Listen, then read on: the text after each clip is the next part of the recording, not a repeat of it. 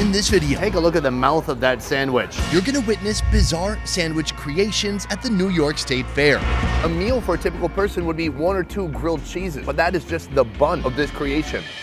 But first, let's back up. In its over 150-year lifetime, the New York State Fair has gone from a place to promote agriculture to a place pushing out some of the wildest food creations in the history of this great nation. I don't know that I could actually fit my mouth around this. Today, we're not after food on a stick, and we're not after fried foods. It is the biggest thing that we sell right here, and it's been a huge success at the State Fair. Is it a sandwich? Today, it's all about those fun, fair sandwiches. Oh my gosh, they are not shy, they are not stingy with the lobster. We're going deep, exposing highly unique sandwiches. That is the top of our sandwich. Right here is our base. Conjured up in a fever dream. It's a marinara masterpiece. And born into reality by these visionary fair vendors. Oh, this essentially is our bread today. And it all starts with the master of all things fried. Boom, good morning. Our sandwich journey begins right now with Jim of Fried Specialties. Last time I came here, I tried an onslaught of assorted fried oddities. The fried Nutter Butter. Oh, wow. Fried Pop-Tarts. Oh my God. And a fried bacon-wrapped Twix. Shut the front door. Now we're shifting into the world of deep fried sandwiches. Well, I started just deep frying sandwiches, deep frying burgers, trying to come up with the next concoction for the fairs. Last year I started the Defibrillator. It's a deep fried half-pound burger with deep fried bacon, deep fried cheddar cheese, deep fried cheese curds, deep fried pickles between 2 grilled cheese sandwiches. Is that what I'm gonna be eating? Well, that's what you got. Oh, wow. The foundation of any exceptional sandwich lies in its bun, and in this case, our buns are 2 different grilled cheeses. Wow, cheese is already starting to sizzle and melt. Now, the burger patty, but instead of being grilled, it takes a dip in the deep fryer. After 15 minutes, it looks like it's been grilled on a flat top. That's amazing. And if that's not impressive enough, how about deep fried bacon? Oh, look at that bacon getting crispy. I got to say, Jim is opening up a world of possibilities to me. Followed by deep fried cheddar cheese. No breading, no batter, just straight up cheese in the fryer. Then deep fried cheese curds, coated in a crispy batter. Guys, this might be the only sandwich for today. I'm not sure I could eat any more sandwiches after this one. There is a lot going on here. And finally, to cut through the heaviness, pickles that are coated in flour and then deep fried. Time for the build. It starts with a base of a grilled cheese. Next we have the hamburger patty, a load of bacon, melted half-fried cheese right here, a pile of cheese curds pounded on top. Place everything inside a boat, and we're ready for the pickles. Wow, that's a lot of pickles. Next step, take another grilled cheese, put that on top. That is our top bun. Give it a bit of a cut to make it a little bit more manageable. I can't believe you're not selling this for $20, to be honest. And I gotta say, for structural integrity, this is holding together pretty good. I had a friggin' dessert burrito the other day. It was a disaster. It blew up in my hand. Messy. It's a messy one. Right? Pickle's good, it's crunchy, it's a little bit sour. I mean, take a look at the backside. That's a nice looking backside. And I'm a connoisseur of backsides. Oh yeah. Oh man. What's wild is a meal for a typical person would be 1 or 2 grilled cheeses, but that is just the bun.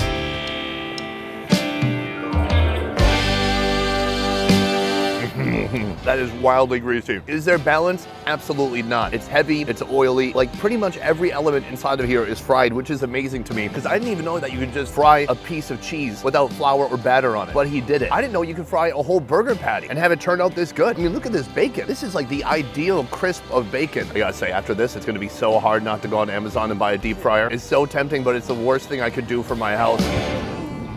I gotta be careful.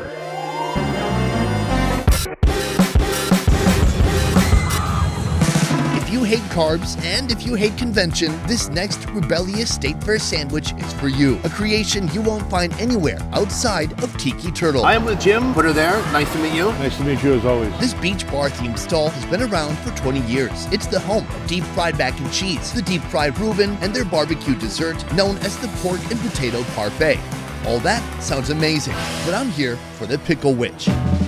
The brains of the place, Lana, her and her daughter, they're very clever people. And it was a hot, hot day during the summer. The fair can get real hot. You know, pickles are awful refreshing. And she started experimenting with some different things. And she says, let's try it. They're taking off. People like them. Plus, we're trying to get away from the carbs and bread and this and that more and more. My big question is a Picklewich really a sandwich? Well, I guess that's subjective answer to that. Yeah, I would like a hard line answer from you. I want to start some controversy. I'm going to say it is. Yeah? I am. Sean? What's going on? He's about to pickle it up. Turns out they had 3 different Picklewich options: the Italian, the ham, and the turkey. We're starting with the Italian.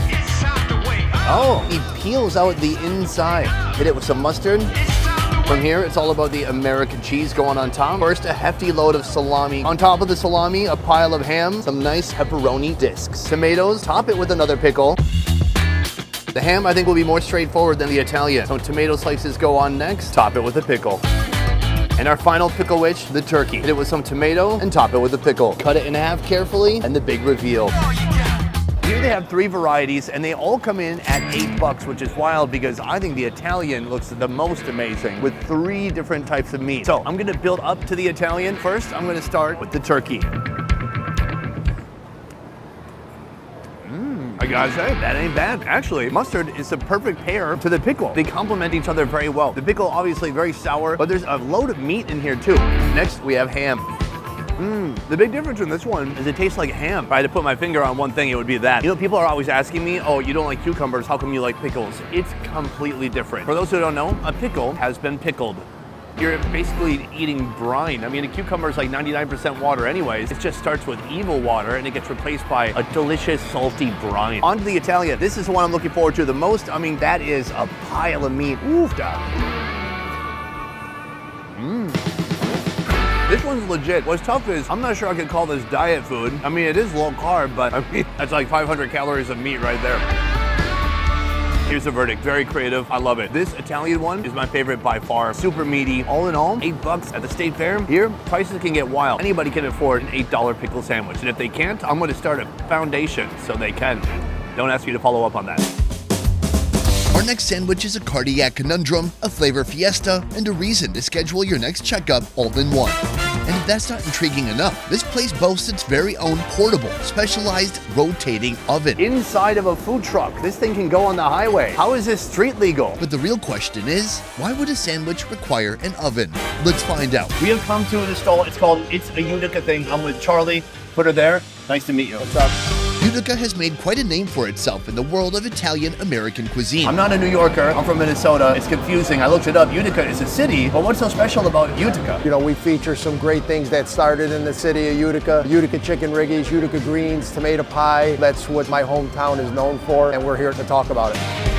Personally, I've never tried these regional delights, but in mere moments, I'll devour them all simultaneously in a sandwich they call the everything. I'm here with Vincenzo behind me, son of the owner, and he's going to be walking us through the preparation of this sandwich. Now, it starts with a tomato pie. For me, I was thinking a literal pie crust filled with tomato. It's not that. It's essentially a pizza crust with tomato on top of it. Is that right? Exactly. Their Utica tomato pie showcases their homemade marinara sauce and pecorino romano cheese, lovingly nestled on a hearty bread crust. That is the top of our sandwich. We'll be back for that. Right here is our base. Next, Utica greens, a delicious mix of escarole, prosciutto, salami, and a grated cheese mixture. From here, he tosses in rigatoni pasta that's already caked with their creamy Utica chicken riggies sauce.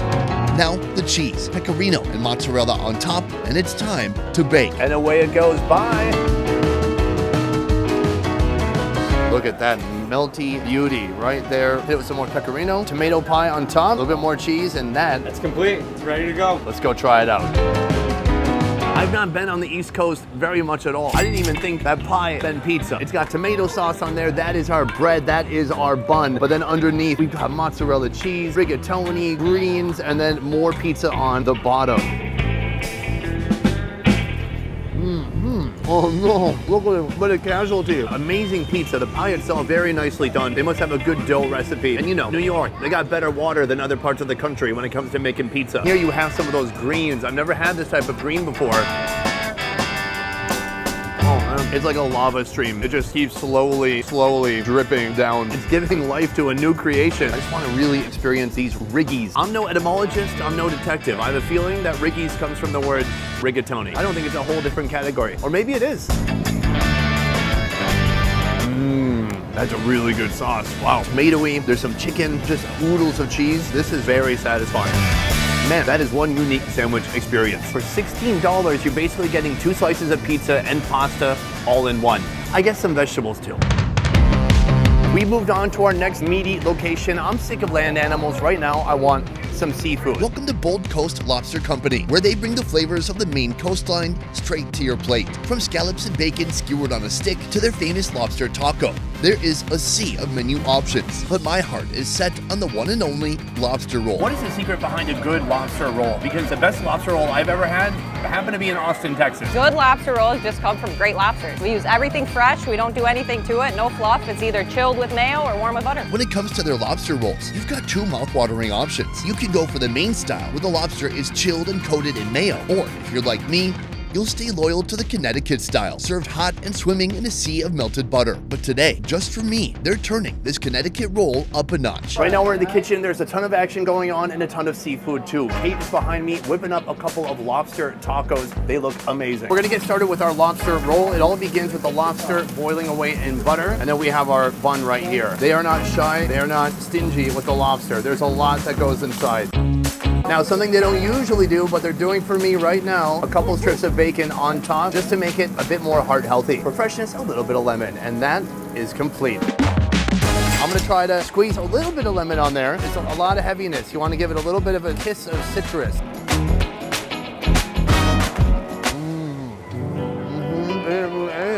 Oh. Very nice bread quality. The bacon is super thin and crispy, and then you just got fat chunks of buttery lobster in there. I gotta say, after this, they might do an add bacon option for a few bucks, because that is incredible. Pigs should basically have fins and gills. Somehow they pair perfectly with anything that swims in the ocean. Do you like scallops? Put bacon around it. Do you like crab? Have it with bacon. Shrimp? Wrap it with bacon. Lobster? Pile on some bacon. Yo. If you like seafood, this is one of the best things you can put in your mouth. It is so delicious and meaty and satisfying. There's nothing like it. And I gotta say, I've had a lot of fried food today. It can weigh on your heart a bit, especially if you're not walking enough. If you need something more refreshing, uplifting, light, try this. Finally, for our grand finale, prepare to indulge in the guilty pleasure of guilty pleasures. I am with Monica. We are at cheating. ALIVERO'S, fine food at the fair. Alivero, is that a family name? Yes, it is. That's my maiden name. With 25 years of winning flavors under their belt, they've mastered the art of fair food. Aside from the usual suspects like chicken tenders, onion rings, and sausages, their cheeseburger with liquid cheese sauce is a real crowd pleaser. Then there's the double patty burger, loaded with onion, bell pepper, and a slice of American cheese. But that is not a sandwich. I've tried a lot of different animal protein so far today. We've had food from the sea, we've had cows, we've had pigs. I have not had any chicken. So I'm turning my focus to their ALIVERO'S special, a fried chicken sandwich with an Italian touch. So I actually have a cook who is not Italian. He makes it right from scratch. Their own marinara sauce. We get raving reviews on it all the time. It speaks for itself. We are in the kitchen of ALIVERO'S right now. Let's get started. Step one, dig into the freezer, grab out a frozen cutlet, drop that inside the fry basket, and we will see you in 8 minutes. Today, we're gonna be using not a pickle, not a slice of pizza, but a Kaiser roll. There it is, the marinara. Next, put on the chicken, and then it gets another saucing. Trim right here, bring in the Parmesan. Bell pepper, it's gonna head on top. Oh my gosh, there's a fourth saucing occurring at this moment. Now even more Parmesan. Tap it, toothpick, and right there is our complete chicken ALIVERO. ALIVERO special, chicken ALIVERO fried. That's a lot of words. I think they said ALIVERO twice. The bread is really soft. It's like it's sticking its tongue out at you. You can see some of the chicken, some of the sauce, some of the pepper right here. Ooh, let's go.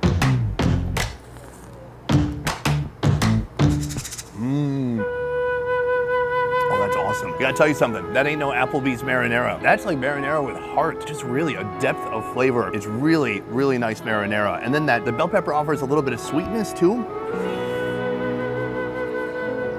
This is really impressive. A great chicken cutlet is juicy. It's a little bit crunchy on the outside. So you really have this blend of textures, which I talk about texture a lot because food should have more than one dynamic. Yes, flavor is part of it, but there's also presentation and there's texture. There's the way it feels in your mouth. This is stunning. Chicken sandwiches can be tough because oftentimes it can be uninspiring, but this is the opposite. They took a beautiful, simple piece of meat and they really brought it to the next level. The chicken itself, amazing, but with those piles and layers of marinara, even better. If you love Indian food, then you're gonna love our new channel, Best Ever Food India. Subscribe now for weekly videos, showcasing the most unique street food from around the country. Here they're serving 3 different varieties of sandwiches. You can get ham, turkey. So here they're serving 3 varieties of pickle sandwich. Sorry, see, I'm not perfect all the time. Okay.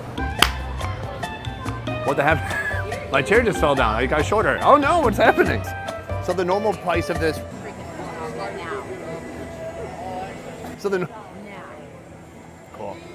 Ladies mad at her kid. I keep ruining everyone's fun by talking about calories. Sorry guys. I'm just trying to eat all this hair food without becoming, you know, overly diabetic. I don't mind being a little bit diabetic, but I don't want to walk around with a satchel full of syringes. Boom! Today we ate 5 different sandwiches, 5 extremely unique, innovative, creative sandwiches engineered by mad food scientists. It was an amazing experience. All of them I love and adore. All in all, when it comes to innovation, my favorite sandwich was the Defibrillator with the fried everything. And then when it comes to just a pure flavor, Bold Coast with their lobster roll with bacon on top, it was stunning. It was delicious. It was something I would definitely come back to this fair to try again. But otherwise, that is it for this one. Thank you so much for watching. I will see you next time.